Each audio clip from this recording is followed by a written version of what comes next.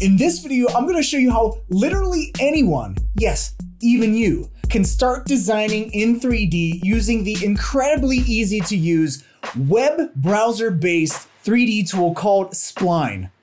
Are we in the future? I think we're in the future.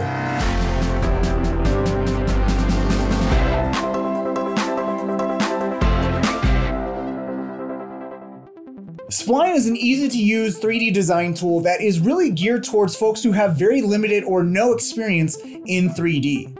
It's way easier to learn than full-featured 3D apps like Cinema 4D or Blender because it doesn't bog you down with loads and loads of settings or features. And the best part about all this?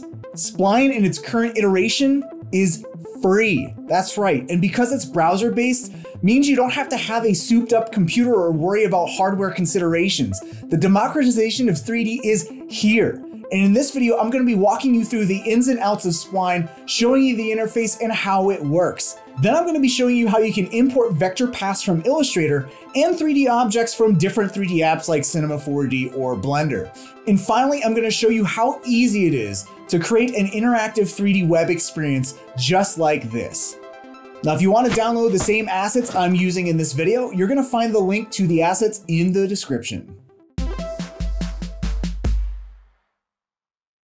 So if you navigate over to spline.design, you're first going to be greeted with this really awesome video that gives you a wide breadth of examples of what you can do with Spline. You can see we have basic modeling tools in here, which are very helpful. So you can actually create and author your own 3D objects within Spline app, or you can even import objects as well.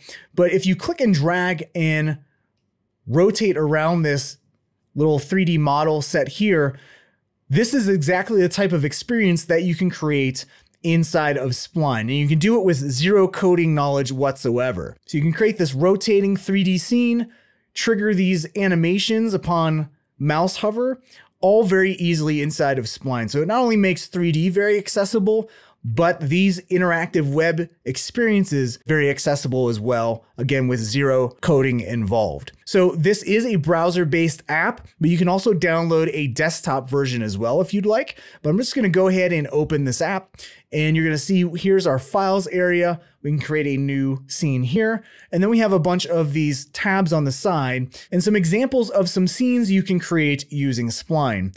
Now, if you go over to the library area, you can see a wide breadth of compositions that were created using Spline. You can see, nice 3D, stylized 3D. You can see totally 2D looking projects as well. So this just gives you a great idea of the type of work you can create with this browser-based 3D app.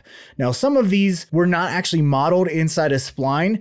The cool thing about Spline is you can import models and geometry from other 3D apps and use Spline to texture and create these web experiences.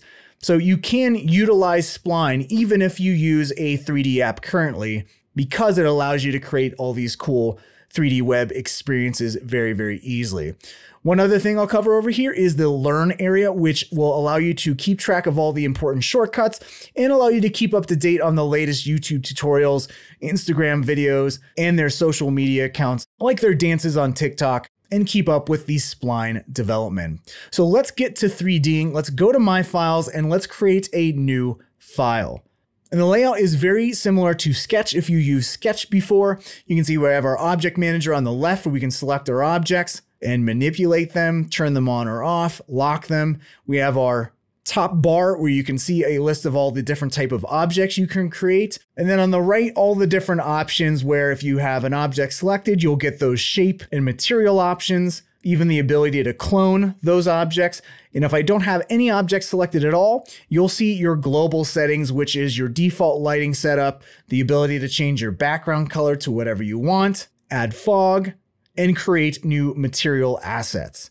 So by default, you're gonna have this rectangle in your scene. I'm gonna go ahead and just delete that. And if we click on the plus sign here, you can see the wide array of different shapes you can create, both 2D, these 2D shapes, including a text object, as well as 3D shapes like your cube. There's even a lathe generator to create bottles and stuff like that, a bunny model, a null object, and then a camera and light. So you can even light your own compositions inside of Spline. So let's go ahead and let's just start by creating a few objects here. So I'm going to choose a cube, and you can add a cube to your scene by either just clicking with your mouse or clicking and dragging. And you can see we have this flat view of our cube. If I hold the shift key down, I'm going to be able to scale this proportionally. And if I hold the shift key down and Alt or Option, I can click and drag and scale this out from the axis center of our object. Now, if I move this, you can see I can move this around just like this is a shape inside of Photoshop or Illustrator. But if I go ahead and use these rotational bands, you can see that this is indeed a 3D object. You can see we have these axis arrows that we can move in whatever dimension we want. And then these little circles that will constrain movement to a 3D plane. You also see we have these little cube markers here that will allow us to change the shape of our cube, as well as these outer cube corners that will allow us to change the overall size and scale of our cube shape as well. With the cube selected, we can go over to the shape options here, and you can see you can adjust those specific object properties, like add a little bit of rounding to your cube as well. And each shape has its own unique settings. So if we go and grab a torus here, I'm just going to click to create a little torus. I'll scale this up, again holding the shift key down, and I can rotate this along the axis bands. You can see on this object, these little cubes right here will allow us to actually thicken the width of that tube shape. If we go over to the shape options here, we can adjust how many subdivisions are on this tube. We can add a slice here, and we can also control how much rounding there is on this shape as well. So I'll scale this up, maybe move this over to the side here. And let's add a couple more shapes. Let's add a cylinder. I'll just click here. Let's maybe rotate this around. Let's just build up a nice little composition here. A little bit of rounding here as well. You can see this specific shape has a hollow setting to hollow that out, make that a tube. So definitely explore all the different shape options there. And in addition to creating your 3D shapes, we can go and create, say, a ellipse and draw a 2D shape. And you can see that's just a flat plane. I can go over to this object settings, add some extrusions, add a little bit of bevel there, and position this in our composition here. Now, another thing you can do is choose this pen tool, and just like in Illustrator or Photoshop, you can create a path, make a little blobby shape here, and you can always adjust the Bezier handle. So just like you would be working in a vector application here. But of course, the difference is if I exit out of this vector mode, this is now a 3D spline that, again, I can extrude, add a little bevel there, and position this in space here. Now, of course, it's a little hard to navigate your scene just from this flat view. So that's where it comes in handy to learn all of your navigational shortcut keys. And these you're going to want to commit to memory. So to be able to orbit around your scene, you're going to hold the Alt or Option key down to orbit around your scene like so. And you can see that now we can adjust and have a little bit better idea of where our objects live in our scene. If you hold down the space bar, that's going to allow you to pan. And if you have a mouse scroll wheel and scroll it up or down, that is your zoom in or zoom out. You can also use Command and Control and use the plus or minus keys to zoom in and out of your composition as well. And if you ever happen to have all of your objects just kind of fly off screen and you need to reset your view, just simply right click in your view and reset camera. And you will see that we are now back to our kind of default view and we can start positioning things around. Now, as far as different camera views, there is a lot of flat orthographic views that you can use. You can also use an isometric view, which is like your SimCity view. And you can also choose whether you want to look at this from above, from the side, or from front straight on like so. Now you'll see that some of our shapes have some nice 3D shading, some, like the ones we extruded, do not. So let's go ahead and cover some of the material settings here. And you'll notice that each of our objects here have their own default material layers. So by default, there's two layers. One is going to control the lighting and the shading method, and the other is going to control your base color. So if I select this torus here, you can see the lighting is set to Phong, and on this object, there's no lighting model whatsoever. So it's just going to be represented as almost a 2D object.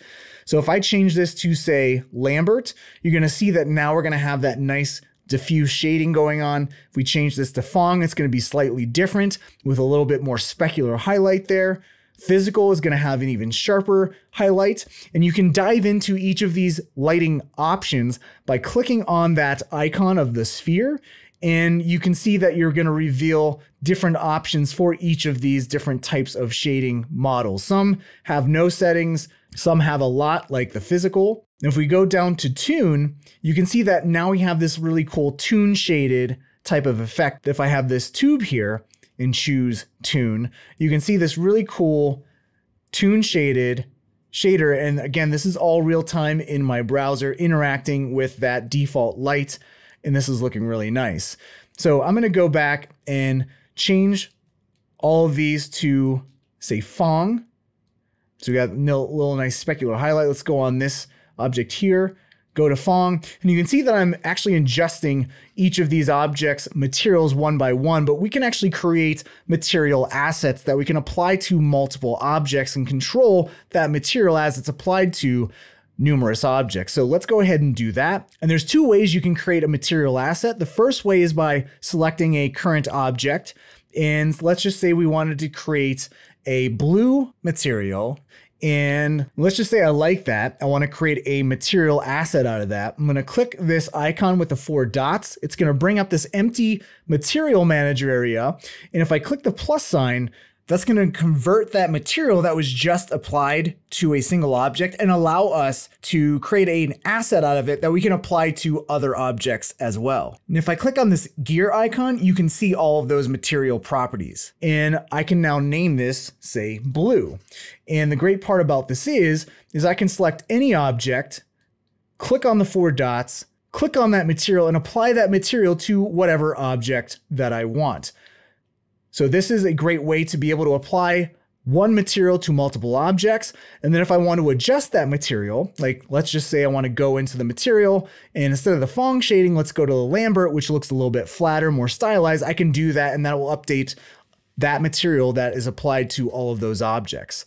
Let's go ahead and let's maybe create a nice glass material. So what I'm going to do is let's select this object right here. And what I'm going to do is I'm not going to use this blue material. So I'm just going to click on this unlink, and that's going to break this from that global material asset. And this will allow me to just adjust this material that's applied to this object right here. So if I go ahead and I change the color, let's maybe choose this yellow, you can see it's only going to change that material on this specific object. And now what I can do is I can actually choose different types of color options here. So one thing that's cool about Spline is you can actually load up, if I click on this little icon here, I can click on that texture and I can either upload an image. So if you had a UV unwrapped image, you can go and apply that as a texture. And so this means that you could load up literally any of these textures here, or if you had a pattern that you made yourself, you can load that up as an image, and you can even adjust your projection, how that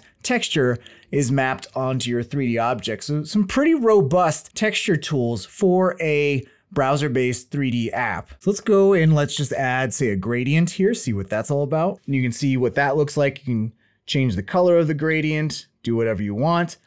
We can also load up some noise, and this is like your fractal noise. You have all these different types of settings, different types of noise that you can apply to your object, change the scale. You can even animate the noise as well. If we go to Fresnel, you can see this really cool like light wrap effect that's happening, really cool effect. And one of my favorites is this glass setting here. So if I click on this icon here, you can adjust the blur to say, let's maybe up that to 7. We can adjust the thickness of this glass. Let's maybe do 100. And you can even adjust things like the refraction. You can bring this like super low, like 1.2, and you can see how that's going to change the distortion, the light refraction there. But this is just really, really cool to be able to have this like frosted glass effect. And again, if I rotate around here, This is all real-time blurred glass, which is really, really cool. And what I like to do with this glass effect is you can actually layer on more layers to your lighting method in this glass layer. So I can go and hit this plus sign and I can change this color to that Fresnel and get that nice light wrap effect. And I can go and adjust the layer opacity, maybe bring that down to 50. If I click on this button here, you can actually choose blending mode. So how you can work with these material layers is very similar to how you'd work with different layers in Photoshop. So you can just keep piling on things like, let's maybe add some noise, and let's make this noise really small, and maybe want to, multiply that on top. Let's maybe bring this down to 25% opacity. Maybe try overlay, and you can see now we have this like kind of grainy type of glass here. And you can always click and drag to adjust what layer is first. Again, just like Photoshop. So really cool. And if we like this, and again, we want to create a material asset out of it, we can go click on the 4 dots, hit the plus sign, and there is our new material asset. We'll go click on the gear button, call this glass. And now what we can do is select our other objects here, click on the 4 dots, and add that glass material to, say, this cylinder here as well. So just super cool, the ability to create different types of material effects. And the glass effect, the frosted glass effect, is just super impressive to see in your browser. So another way you can create a material asset is by just going to this material assets area here. And this is accessed by not having any object selected in your scene and just going and hitting the plus sign. And this will create a brand new material asset that I can then click and drag and apply this material asset directly to a model. And there's this weird thing where it's going to create this little download object. I'm just going to go ahead and delete that. But now with that object, I can select that new material asset. I can name this, say, orange, and hit enter. And then for the color, I'll just go and create a nice little orangish yellow material on that. And then that is my new orange material asset. I can also go up here, right click and duplicate that material asset, go to the gear icon, and maybe I want to change this to purple. And we can create a purple material like so. And now I have all these material assets that, as long as I have an object selected, I can apply whatever material I want to that selected object. So I can easily go here, change this to orange. And now I got a nice representation of all the colors that I have in my scene, as well as some really cool glass effects here. Now, in addition to being able to draw your own shapes, add primitive objects, you can import paths from Illustrator and even import geometry from 3D apps by using Spline's robust file import options. So it's extremely easy to be able to get your vector artwork, whether that's a logo, original design, from a vector app like Illustrator and into Spline. There's only one little gotcha, and that's just the difference between 3D coordinate space and 2D coordinate space in, say, an Adobe app. So if I select this object here, you can see in the properties panel, this is where we are in X and Y. And in 3D space, the very center of your scene is considered 0x and 0y. And 0z, because remember, we have z depth in 3D space. So where is 0, 0 in Illustrator? Well, it's actually right here in the top. So if I go ahead and I zero out, if I want this to be completely centered in 3D, I'm going to go and hit 0 for the X value, tab down, type in 0 for the Y value, and you'll see this is now centered to 0, X and 0Y. So when we export this, we're going to have an axis center, dead center in the middle of this object. Now, if we didn't do that, if I undo that, and we imported this object as is, our axis center would be all the way up here. And if we wanted to rotate, the rotational axis would be all the way the heck up here. So we don't want to do that. We're just going to make sure we select all the elements in your scene, and then just go to the properties panel, zero that out, and then all we need to do is export this out or save this as an SVG file. So SVG is going to be the file format, the vector file format that Spline is going to take. So I'm just going to go and save with SVG. I'm just going to write over that existing file. All these settings are totally fine. Click OK. And if we hop back into Spline, and then to import that SVG file, we're going to go to the hamburger button here, go to Open Import, and then click on this gear. And you can see there is our gear icon with that axis center right smack dab in the middle of that object. We can see that this null is actually the axis center. If we click on this actual spline object, it will reveal all of those spline object settings like the extrusion amount, your bevel settings. And with that object selected, we can go to our material list here and again apply, say, glass to this object and go to the gear icon here, scale this from the center, kind of position this wherever we want. And you can see how you could just easily start importing vector files, vector logos from Illustrator, importing them into Spline, extruding them, and creating really cool 3D web experiences with those paths. Now, if I wanted to rename objects, I can just go over here, double click on the object and rename this, say, gear, and there you go. Now what we can start doing is lighting our scene, creating some light. You'll see that by default, we have the environment settings set up to have default lighting, which you can adjust here. It's just a default light that's up here in the top corner. We can totally turn that off by putting in 0 for the intensity. And then we have this default ambient lighting where if we turn that off as well, it's going to totally turn off all the lighting in our scene. So now what we can do is go to the plus button and let's go ahead and add, say, a directional light. And we can just position this. Let's use our Alt or Option key to orbit above and just kind of position this light where we want. And we have this nice interactive lighting here. And if we have our light selected, we can adjust the intensity here. We can adjust the size, and you can see the bigger that the size get, the softer those shadows are. And the smaller this size, the sharper the shadows will get there. You can also change the color that is cast from that light as well. So maybe we want a little pink light going on. And if we click off of that light, maybe we decide that, you know what, maybe we want some ambient lighting there just to flatten this out a little bit. We can even adjust, say, the color that's cast from that ambient lighting, maybe a little bit of, say, some teal or blue. We can turn on some fog, which is really, really cool. And we can even use the background color as the color for the fog. So it almost looks like these objects are kind of fading into the background there, which is a really cool effect. Kind of see what that looks like. So a lot of fun to be had with these global environment settings here. Now, if we wanted to test out what this would look like in a web experience, we can hit this play button.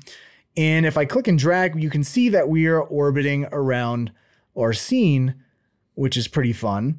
And you'll see that there's actually no animation involved here at all yet. Remember how we had the hover actions?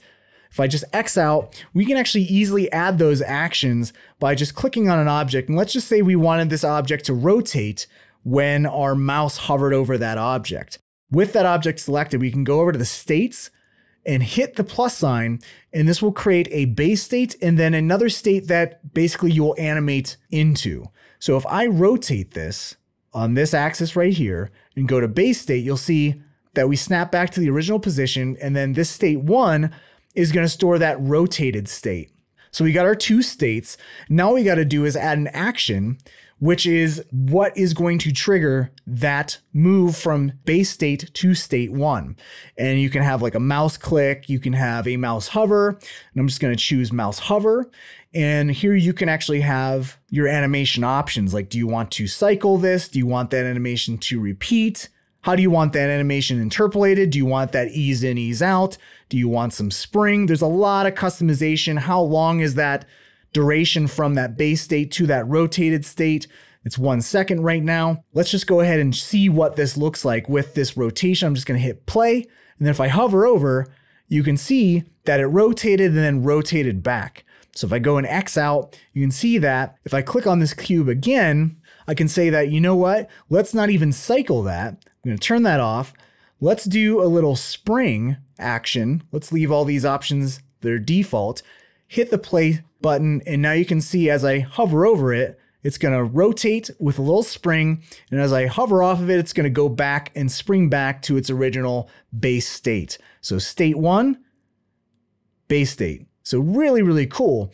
And now we can go ahead and add these different states to all of these different objects here. So maybe this rotates like that. Let's add that mouse hover event, add some spring. And maybe for this, we'll go to state.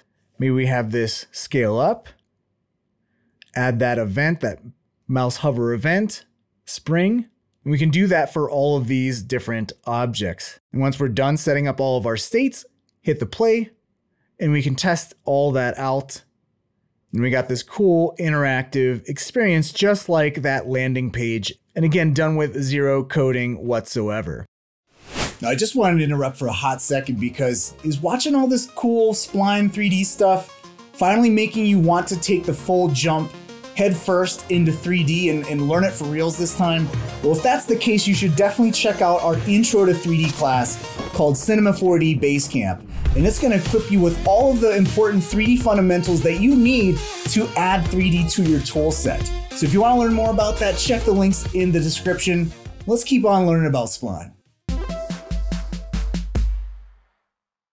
So in addition to creating your primitive shapes and creating paths and extruding them, you can also do some basic polygon modeling techniques inside of Spline. So to actually model and use modeling tools, you're just going to choose an object. You're going to hit smooth and edit.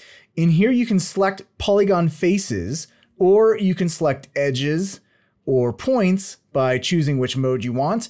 If you select a polygon and select an edge, you can go in, use this extrude option or hit X, and this will give you this little dot, which you can pull up, and you're actually going to be extruding polygon faces here, which is pretty cool to be able to do. You can also go and use inset, which is just extrude inner. So I'll have that selected, and you can extrude inner. You can extrude out again, and you can use the loop cut tool, which you can just go and add little loop cuts wherever you want to tighten up that mesh. So if you're familiar with polygon modeling, this is going to be pretty easy breezy for you to kind of pick up and start modeling. Now, you are limited to some pretty basic modeling tools. You can always go over here and add some more subdivisions to smooth that out. And I got this, it's a duck wearing a hat, or a Lego duck head. I don't know what exactly this is, but all that's to say is that if you are good with modeling and box modeling, you should be able to do a lot of damage within Spline using some of their modeling tools, which is really actually a really good bonus for a web-based app. Like you're modeling, you're 3D modeling in your web browser, and that's pretty crazy and incredible. So those are the modeling tools within Spline. But what if you have a 3D model that a client gave you or that you modeled in another app? Can you bring it into Spline? Well, yes, you absolutely can. And I'm going to go ahead and show you how to do just that. So here I have my little robot character that I modeled inside of Cinema 4D. I have some very basic materials applied to him. And one of the great things about Spline is you can actually maintain and translate the color information from your materials in Cinema 4D and have those colors applied to your model and translate over to Spline as well. So there is some benefit in applying colors and basic materials to your object in Cinema 4D. Now, if you had a UV unwrapped texture, that's where you would need to manually import that in Spline and apply your UV texture, as I showed previously in Spline. But to get your model and these materials out of Cinema 4D, I found the best file format to do just that is FBX. Now, Spline can also import STL and OBJ file formats, but I found FBX maintains that color information and bakes out, say, deformers and generator objects very nicely using this FBX method. All of these default FBX settings are good to go. Just gonna go ahead and let's just name this Spline test. And then if we hop back over into Spline, so what we can do now is we can import that robot model directly into this project, or we can go ahead and just save this file, and we can actually even retitle this by double clicking on the untitled. And we'll just name this awesome shape 3D. Yay thing. I don't know. And hit enter. Then I'm going to go back, go to my files, go to new file, and I'm just going to name this robot boy. And let's delete that default rectangle that's in every new project. Go to the hamburger icon, open import. Let's go ahead, let's grab our spline test, which is that FBX file. Go to open, it's doing the magic. And voila, check this out. There is our little robot with those colors still intact in our stinking browser. It's the future. Welcome to the future. Now you might want to clean up some of the objects here. You can see that we have all of these different null objects that if you just twirl up or down, you can reveal or hide different things. See a bunch of nulls, but here is our actual 3D geometry here. I'm just going to zoom in by holding the control or command key down and hitting the plus symbol. You can see there is our little vent piece there. Here are some of the cubes that made up our object. And you can see that there is this default material applied to this object right here. If I click on, say, this head piece right here, you'll see that default lighting and color.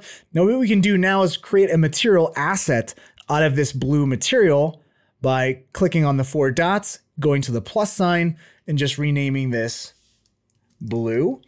And what I can do now is take that blue asset and apply it to all of these blue objects here. So instead of having each of these individual objects having their own materials applied to them, I can create one material and apply that material to multiple objects. And again, it's going to create those weird download objects here, which let's just delete those. But let's just get this blue on that object right there and blue on this little surrounding piece right there. Can delete these download pieces. And now I can select this material and adjust that color. It's going to adjust the color of all of those blue objects that we applied that material asset to, which is really cool. So you don't have to dive into each individual object and adjust those materials. You can just have one material applied to many objects and just control a handful of materials that are applied to all of your objects. So let's go ahead, let's go and duplicate this blue material asset, because what I want to do is add a different, like, kind of brighter material to the face. So I'll do bright blue. And for this, I'm just going to use no shading whatsoever. And I'm going to add that really cool Fresnel effect. And I'm going to change the blending mode to screen. And let's actually see what this looks like applied to, like, say, the eye object here. So I'm going to hover over until we get a nice little wireframe box around that eye. And you can see that got applied. I'm going to click off from selecting that object to get back my material asset browser.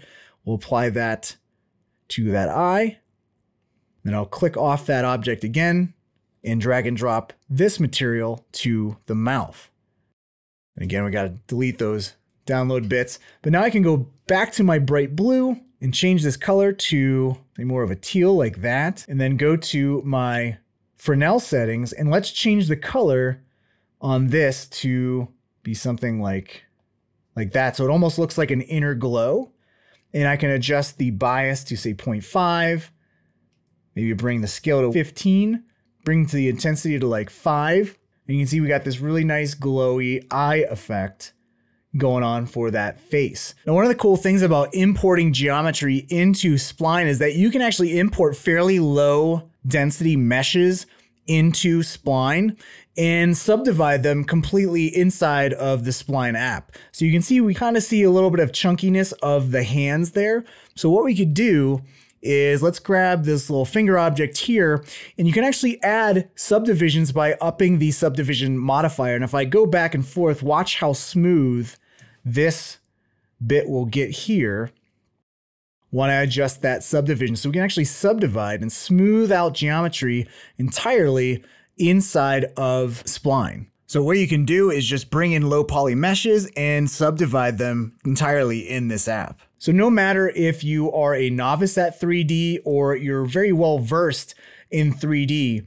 you have a lot at your disposal, whether it's creating your own geometry or bringing in low-res geometry and subdividing it directly in the app. So now that we have this robot imported into Spline, textured fairly nicely, what we can start to do is add that interactive web ability to this robot. So just like we animated those basic shapes to rotate upon your mouse hovering over your object, we can actually just add straight up animation that's just triggered from the get-go. So maybe what I want to do is have these arms rotate up and down. So I'm going to select this arm. You can see that in Cinema 4D I actually set up the axis centers to be right where that rotational axis should be. So as this rotates up or down, it's rotating perfectly along that like arm joint.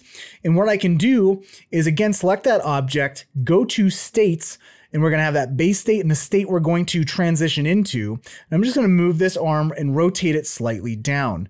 And I'm going to add an event.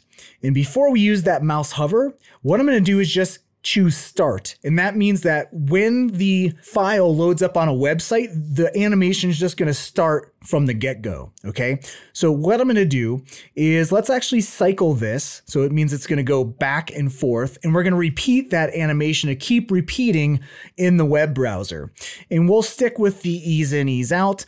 And we're going to do the same thing on this left arm. So let's add a state. And with that state one selected, we're going to just rotate this arm down as well.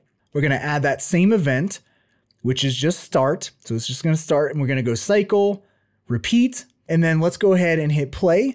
And you can see that we have the arms moving up and down just by default, and it's using that ease in, ease out interpolation. So I'm just going to X out of that preview, and that's looking pretty good. What if we wanted this whole thing to hover up and down?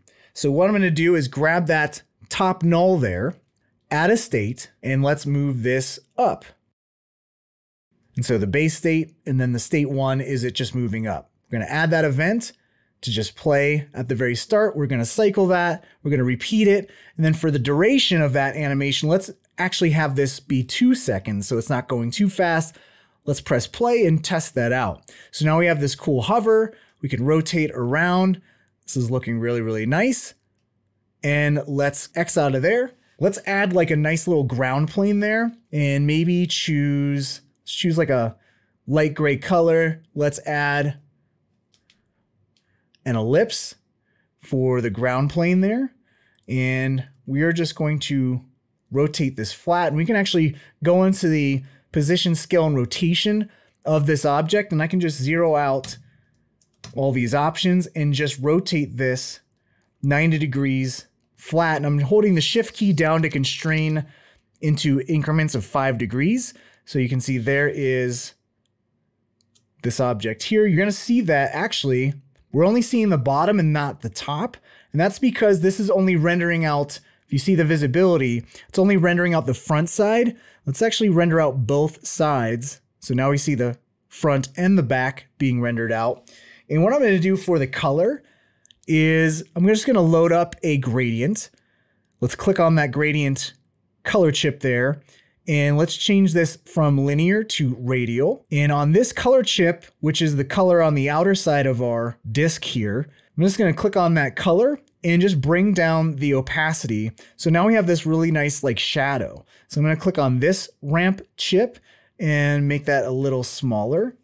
And now we can just go and scale up this object here, and we can actually animate this shadow growing smaller as this object, as this robot goes upward. So I'll add that state.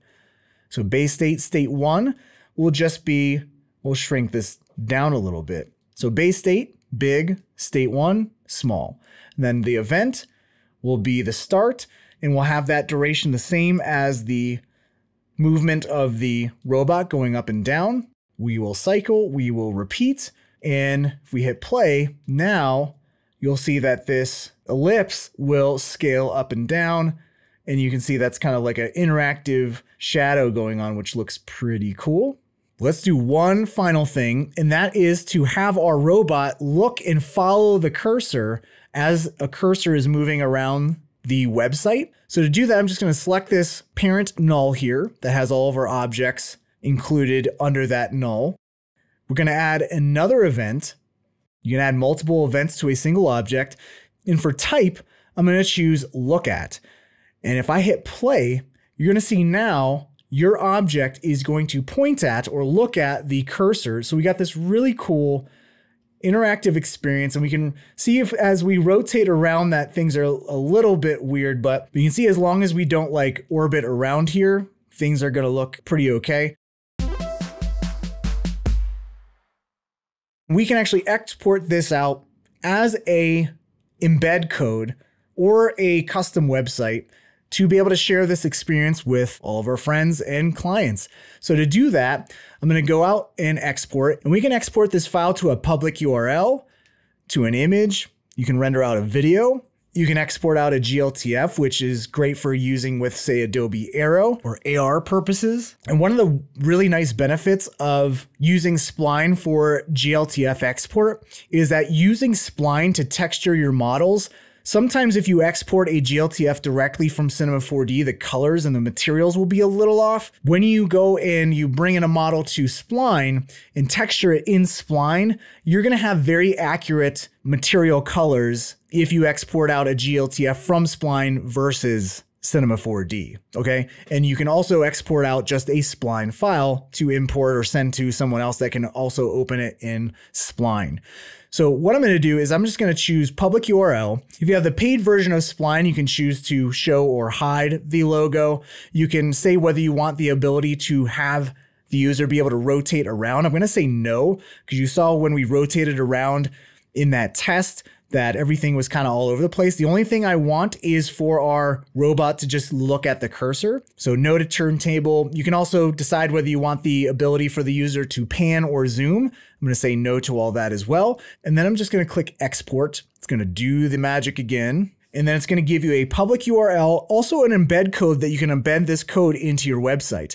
I'm just going to go ahead, copy that public URL. Let's open a new browser, hit enter. This is going to load up our robot boy, and there he is hovering around, and he is now following our cursor. So you can embed this in a website, share this as an experience, but this is just so cool to be able to create a web experience like this without any knowledge of 3D really, and no knowledge of how to code a web experience or a web animation just like this. I believe that web-based apps like Spline are going to be the future of how we work.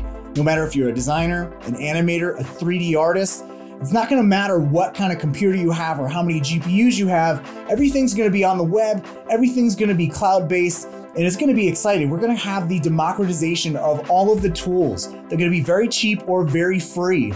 And you're already seeing that now with things like Unreal, Unity, and Blender. So it's an exciting time to be an artist, but that also means that if everyone has access to the same tools, what are you going to rely on? Your design skills, your fundamentals, your animation skills, your ability to tell an amazing story and work with clients. So it's never going to be more important to learn all of those foundational skills. And I got to tell you, it's going to be very exciting to see where the Spline developers take this tool and see it fully fleshed out, because this is just the beginning of this tool and just web-based apps. And it's pretty incredible what you see already in a browser and what you can do at this moment. It's crazy and it's super exciting. So what do you think about all this web-based stuff?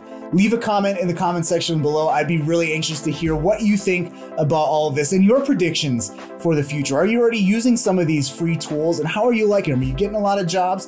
Can't wait to hear about that. And thanks so much for watching. Be sure to go ahead, leave a like if you like this video, subscribe to our channel so you can keep up to date on all the latest happenings in the industry, and especially new things, new tech, just like Spline and browser-based apps. Now don't forget to head on over to schoolofmotion.com if you want to learn more about our interactive online curriculum, and be sure to reach out to our team if you have any questions.